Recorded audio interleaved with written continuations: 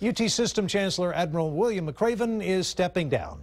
It has been an incredible honor to have served as your chancellor, and stepping down from such a remarkable job, working with such wonderful people, will certainly not be easy for me. Admiral McRaven will continue working at the UT System through the end of this coming May. He became chancellor in 2015 after a 37-year career as a decorated military leader.